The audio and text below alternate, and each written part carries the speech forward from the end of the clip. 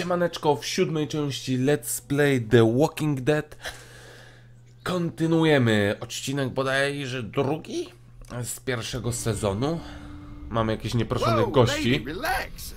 Me and my brother, we just want to know if y'all can help us out. I said back off, Carly. We don't want any trouble. Of course, neither do we. I'm Andy St. John. This here's my brother Dan. We're just out looking for gasoline. Looks like you folks got the motel locked down, which is fine, but if you could spare any gas, well, we'd be much obliged. Why do you need gas? Our place is protected by an electric fence. Generators provide the electricity. Our generators run on gas. Look, we own a dairy farm a few miles up the road. If y'all be willing to lower your guns, we can talk about some kind of trade. How y'all doing on food? We got plenty at the dairy. Okej. Lee, why don't you and Mark check the place out, see if it's legit. I'm going with you. I got your back if anything seems fishy. So, what are y'all thinking? No, brzmi ciekawie.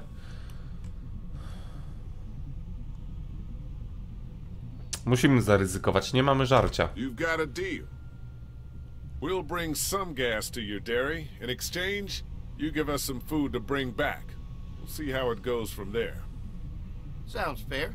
A couple gallons should power one of our generators for a while. Dobra. So, this dairy, you guys really have food? Sure do. We lost most of the cattle, but we still have lots of milk, butter, and cheese stocked up. And with the vegetables we grow, we got plenty of food. Okej, tam był komunikat, że wszyscy. Na szczęście nie jedziemy wszyscy. Personally, I'd be happier if you started to take charge more. You think they'd want me for a leader? Sure, everybody looks up to you. Well, not everyone thinks Na pewno nie I'm dla tego trustworthy. starego grubasa Larego. Does anyone else know? Tak. Ten... Larry knows. Great. That can't be easy. No. Valentine knows. She was there when we were talking in the drugstore and asked me about it. I couldn't lie to her. What exactly did happen with the senator? It was an accident. I mean, I pretty much knew about the affair.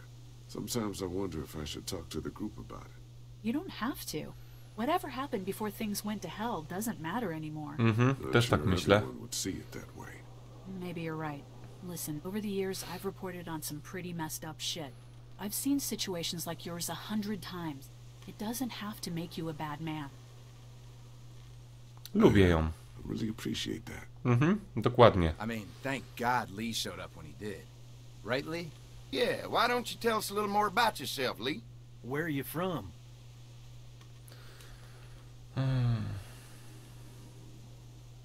I grew up in Macon. Right here in the heart of Georgia. That's what I like to hear. Y'all seem pretty settled in at that motor inn. Who's running things over there? Aha. Aha. We work as a group, all of us looking out for each other. I hear that. There's Okay. so many dumbasses out there fighting each other these days. It's just stupid. To How many prawda. people you got over there anyway? A co ty taki ciekawy? Enough to defend ourselves. Well, that's good. It's getting dangerous out there. Tak. You guys know. Well, we'd love to get you all out to the dairy. Like I said, we got plenty of food, and quite frankly, we could always use an extra helping hand. Są zbyt In summers, I used to help out on gościnni. a goat farm. Yeah, that's great. Everything helps. Mom's Yeah. been running the dairy for well, as long as I can remember, but now it's... You think you're gonna cut me out of this? Shit, get down. No one's trying to cut you out of anything. You and Gary are always pulling this shit. Bandits. Don't think Who? you haven't noticed. Those look like the people who Calm raided down, my your camp. paranoia's pissing everyone Who are off. they? Fuck you. You knew we were hungry, and you guys were keeping it all There's for only two of yourselves. Oh no, there's Yeah, and you know a what? lot We more. ate it all. What are you gonna fucking do about it? Don't worry, Danny and I got you covered if something happens, but let's just wait this out and hope they move on. Fuck you! Okej. Fuck you! Fuck you! Jesus. Asshole! world out here has gone to shit. Spokojnie, spokojnie. Let's get to the dairy where it's safe. Ta. Warto byłoby zabrać rzeczy, które miał przy sobie, nie? Ale okej.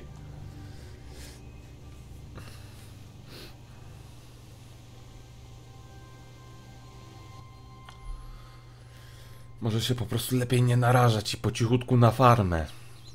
Podejrzane, mega podejrzane, że chcą wszystkich zaprosić, nie? Here it is. St. John Family Dairy. No, wygląda bajecznie. See how we kept this place so safe. The fence keeps them out?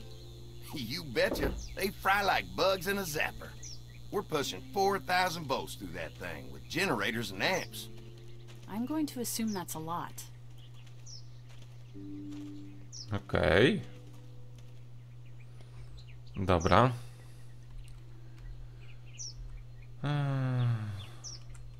Ever have any accidents? Nah, it's safer here than out there. This place looks untouched. You'd never know the rest of the world is in ruins. It's worth protecting, hence all the juice. I thought I saw y'all with company coming down the drive. Guys, this is our mama. I'm Brenda St. John, and welcome to the St. John Dairy. This here's Lee. He's from Macon. A couple of our old farm hands were from Macon. They grow 'em good there. They got a few more friends staying at the old motel. Oh my goodness, that place is pretty vulnerable. Have you got someone with survival experience to lead your group? I'll Tak. work together. Plus, we've got plenty of people with military experience. Well, that's good to hear. That motel ain't the safest place. Now that y'all are here, we'll make sure you're safe and comfortable. Oj, jakaś ty miła. Does that offer apply to the rest of us? We're all incredibly hungry. These are for y'all. Baked fresh this morning. Amazing. Can't get stuff like that anymore. Not without a cow for milk and butter, that's for sure. That's right. Hopefully Maybelle will make it through this bout of whatever she's got and be with us for a good long while. Your cow is sick? What's she? We have a vet. We could bring her here. We can help you folks out. A vet? Oh my! Our prayers have been answered. Maybe our whole group could come. For the day. Well, how about this? Y'all go get your veterinary friend and I'll prepare some dinner. A big feast for all you hungry souls. It'll be nice to have some folks to help out around here again. Danny, why don't you come help me out in the kitchen? Ta. Why don't I head back with the food and round up everyone for the trip over here? Might want to take someone with you. Remember, those roads can be dangerous. I can handle myself. Take this. Why don't you go ahead and take Ben along anyway? Take care of yourself, Lee. See you in a while. Dobra. Okej, trochę się wyrwał tutaj, koleżka. Kto u nas jest weterynarzem? A, wiem. Żona Kennego.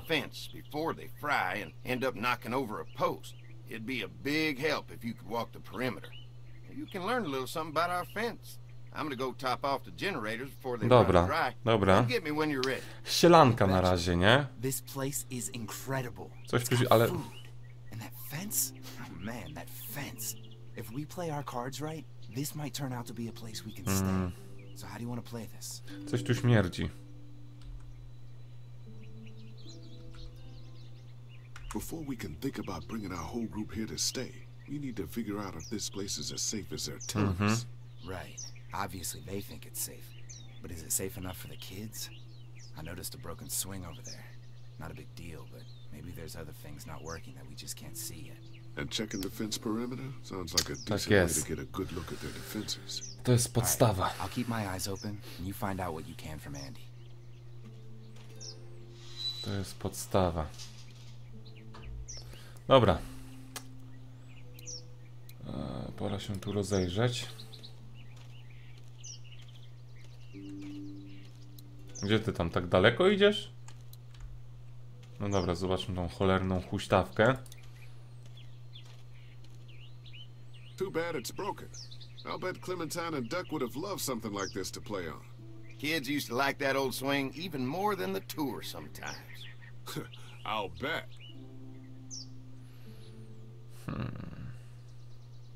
Mind if I fix it? Sure, that'd be great. Mama sure does appreciate y'all helping out. Looks like it just needs a new board for the seat and some rope. Make it safe for Clem and Duck. And let the St. John's know we can pull our weight. Tak. Tylko teraz mi się przypomniała jedna rzecz. Kurde, że ja miałem poszukać czapki Clementine, nie? Ona gdzieś ją zgubiła tam w tym cholernym motelu. Kurde, ja nie znalazłem tej czapki. Szlak by to. Ale kiedy miałem jej poszukać? O, shit. Może trzeba było jej tam jakoś poszukać wtedy. Dobra, spróbujemy się tu rozejrzeć. Czy jakaś będzie opcja tej naprawy? Może coś po drodze znajdziemy.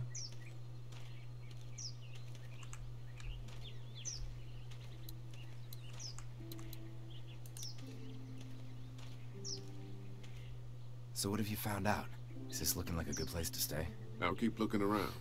All right, keep me posted. Dobra, teraz myślałem o tej cholernej czapce, kurde, że chyba źle to rozegrałem z tą czapeczką. Tam coś jest.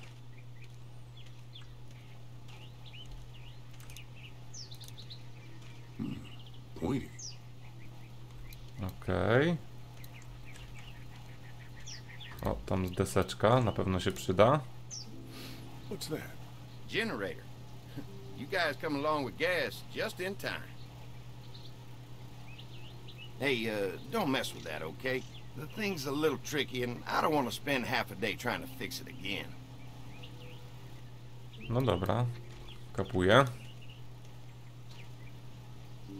Hi. Hi. Well, I'm glad you guys decided to help us out.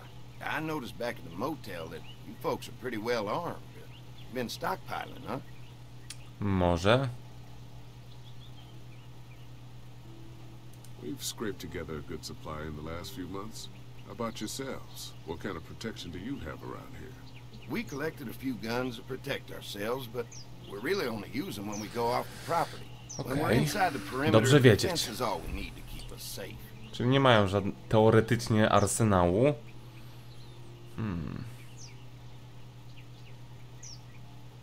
We can't be the first people you've invited up to the dairy. Well, no, we've made similar deals with other folks, trading for gas and food, but ultimately they moved on, looking for the people they lost contact with. An electric fence is enough to keep out walkers? Walkers? Is that what you call them? That's good. The old one wouldn't have, but Mac, he was our foreman, he figured out how to amp it up with the generators. We used to sit out here some nights and watch the sons of bitches sizzle and pop when they got too close. Closest thing to entertainment these days, I guess.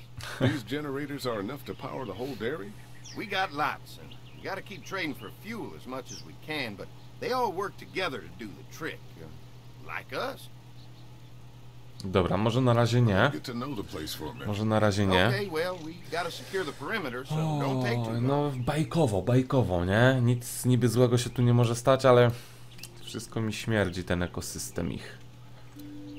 Dobra, zobaczymy, może tą cholerną huśtawkę naprawimy, bo z czapką...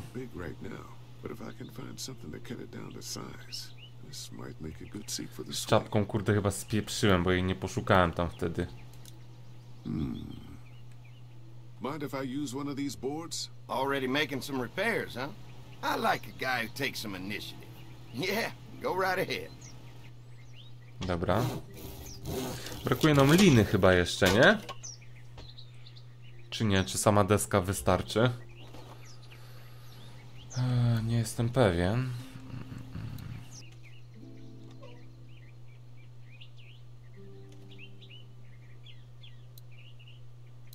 Okej, to aż jestem zaskoczony. This dairy won a lot of ribbons in its day, huh?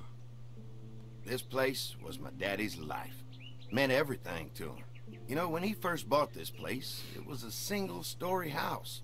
Is that right? After us kids was born, he insisted on adding a second floor. Said they had to have room for as many babies as they could have. Mama, she was done after Dan. My folks stopped after 2 as well. Then one day, the world changed. Now this place is all we have left of Daddy. That's why we take such good care of it, and why we want to share it with good folks like yourselves.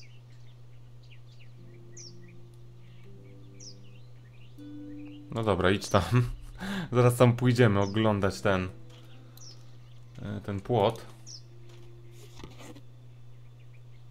Co tam mamy? Linę? Tak jest, o to chodziło. Dobra, chociaż tą huśtawkę naprawię. Kurde, jak się okaże, że ta czapka przepadła. Mam nadzieję, że nie. Fresh herbs. I can hardly wait for dinner. Będę musiał wczytać, kurde. Nie chciałbym tej huśtawki stracić. Zanim wejdziemy do środka, to huśtawkę naprawimy i sprawdzimy płot. No. Chcę zrobić te dwie rzeczy, tak.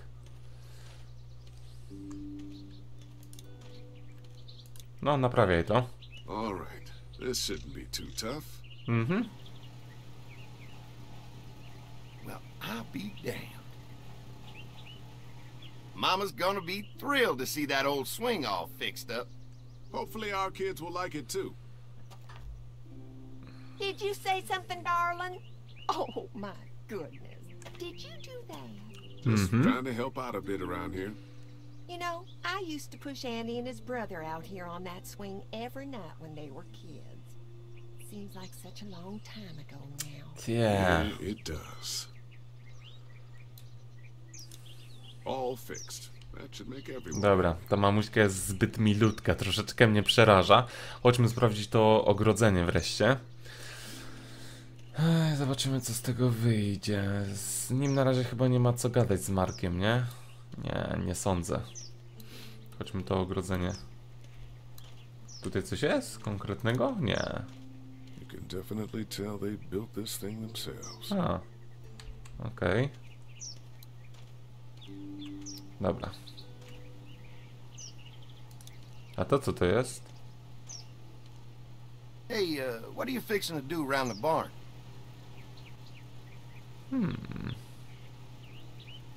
Just trying to find more ways to help out. Well, I appreciate that. Tell you what, we'll find you something to do over there after we get back from securing the perimeter. Tak, okej. Czyli już wiemy, że w stodole coś jest nie tak. Coś, jakaś tajemnica. Dobra, chodźmy to ogrodzenie. Zobaczyć. Mark and I can help you with that perimeter now. Oh, good. The fence will stop a walker in about 3 or 4 seconds, but gets overloaded if we leave the husks out there.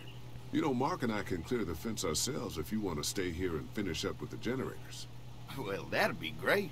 I'll turn off the northwest section, and if you guys could strip them off and look for any weak points, well, that'd be a big help. Sounds easy enough. Dobra. Stay attentive. You never know. Nigdy nic nie wiadomo.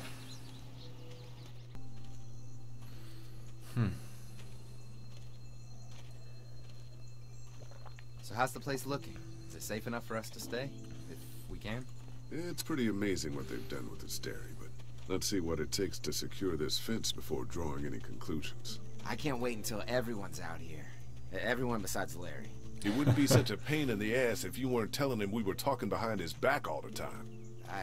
I'm sorry, all right?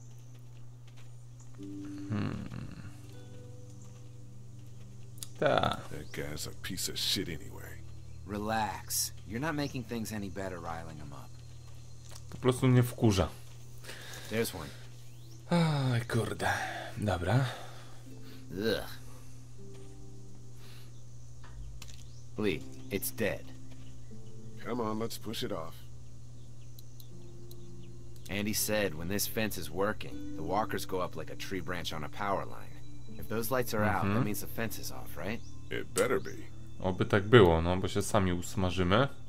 Maybe the St. John boys are using this guy for target practice? Poor guy.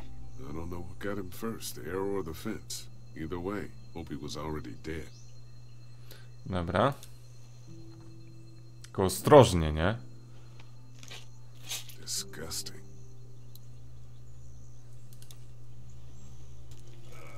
Dobrze, że się siekierą to robi. Come on. I'm sure there's still a few more. Once this fence is patched up, this place will be a fortress. God, Can you imagine not having to worry about the walkers anymore? Well, it's useless without gas. We might need food, but the St. John's need gas, too. Not many drivers these days, Lee. We could scrounge up a year's worth of gas, easy. So what's your take on the brothers? They seem to have this place tied down pretty well.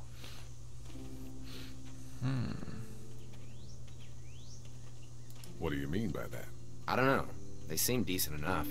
I just want you to know that I've got your back if anything goes down. Okej. Thanks. Dobrze wiedzieć. There's another one. I see it. No ten wygląda podejrzanie. Zapewne ożyje któryś, nie? Co za menda. Dobra. No nie. Nie idzie. Nie. Christ. Can't stop thinking about dinner. Thanks for the rations earlier.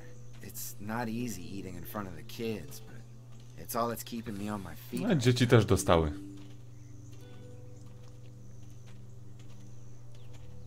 Just try to focus on the task. They knew what they were doing, teasing us with food and then giving us chores. Having a good meal will be worth it. Dobra, tu mamy Come on, kolejnego. I think I see where they're getting in. This one must have knocked it over trying to get through. He's tangled up in there pretty good. Come on, help me get this thing back in place so we can get Mr. Crispy off of here. I think we get better leverage from the other side. Good idea.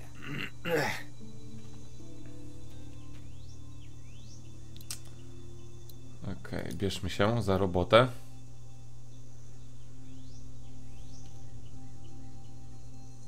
Little help here, Lee? Pewnie. Już, działamy. Holy fuck! What just happened? The fences are on. Why the hell would he turn the fence on? He knows we're out here. I told you what would happen, you son of a... What the? Get to the gate. Mordę, za traktor. Za traktor. You assholes! Jesus! We had an agreement. Now you're fucked. Who the fuck is that? No idea. Fuck. Now what? With a fence on that gate, it's our only way out. Damn! Trying to lure me to the open. It ain't right. We had a deal. What about I already got one of you? Come on. Dobra. We can reach the gate. We can get through this fence and back to the house. Dawaj, ciśniemy na spokojnie. Damy radę. Mają tylko strzał, przynajmniej na razie. Są ci bandyci? Kurwa, świetnie. What happened? Shit. It's one of the dead we pushed down earlier. Gonna have to move it. You assholes! Did you really think you could fuck with us? Nie przepchniemy tego szlaku. Trzeba go odciągnąć.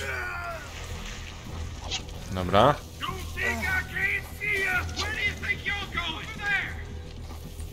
Na spokojnie. O nie, tam kolejny leży, no nie gadaj. Another one? How many of those things did we push down?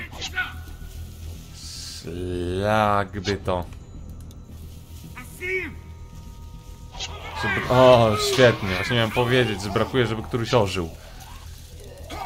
Dobra. Na ryja go. Kurwa, nie. Dobra.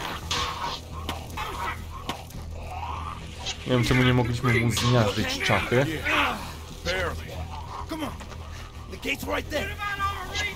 Dobra, żeby ten uj nas nie dogonił. Dobra, tu jesteśmy chyba bezpieczni. Nice.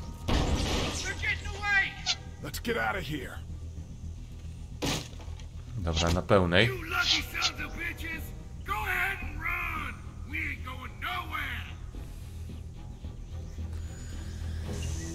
O, szlak by to.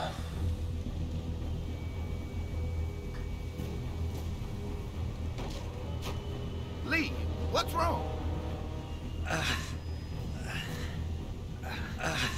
It was a goddamn ambush out there!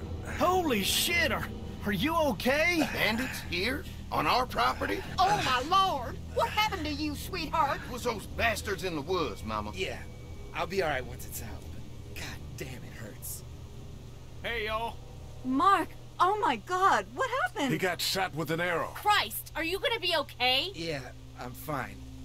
I should just pull it out. Oh, no, honey. Come on. Brenda's got you. Come on inside now. We'll have you all sorted out. Oby z tego wyszedł. Must be the What kind veterinarian. of shit is this? We ran into some people on the way up here. Bandits, I guess. I think it was them that attacked us. They gave us a lot of problems in the beginning. Killed a bunch of our farmhands. We were able to get them to stop by making a deal. You knew about these people? Food for protection. Not like we had much of a choice, but they did stop hassling us. God damn it. Carly said this place was locked down tight. Maybe it isn't as safe here as we thought. Look, we're sorry. We never had them screw with us like this. Not since we started giving them food. Listen, we may have had an agreement with those people, but we will not stand for this shit. Ain't no way we're gonna let those sons of bitches get away with this. You know where these assholes are? They're hard to pin down, but I think I know where at least one of their camps are. When you're ready to go scope out that bandit camp, come find us. Bandits? Are you serious? Oh, This shit. place isn't safe. We can't stay here. Not No. safe. This place is a hell of a lot safer than that motor inn. I think all of us and our guns can handle a couple of punks with bows and arrows. What we need to do is find a way to get our whole group out here to stay. Take this place over if we have to. Whoa, cool your jets there, Rambo. These are nice people. Let's not do anything to get us thrown out before we eat. I'm gonna head out and help Dan deal with these bandits. You guys should try to make friends with Andy and Brenda while I'm gone. Well, that's easy. I got charm coming out of my ass. Yeah, that's real charming, Dad. Tak jest. Where's Ben and Carly? Since Carly and Ben ate some of the food on the way to get us, she volunteered to stay behind and watch the motor inn until we get back. Może jeszcze wrócimy do motelu po tą cholerną czapkę, bo myślę tylko o tej czapce pieprzonej. Look what Lee got working for. Ale przynajmniej mamy huśtawkę. A swing! I love swings! Just like at my treehouse! Come on, Doc! Tak Thanks, jest. Lee. You're the best! Yeah! To właśnie chciałem usłyszeć. Dobra. I myślę, że tutaj sobie zakończymy ten odcinek. Chyba nawet wszyscy się rozejdą i mamy chwilę przerwy, nie? Wyśmienicie, dobra. Zobaczymy, jak wątek z czapką się dalej potoczy. Na dzisiaj to tyle, także trzymajcie się i na razie.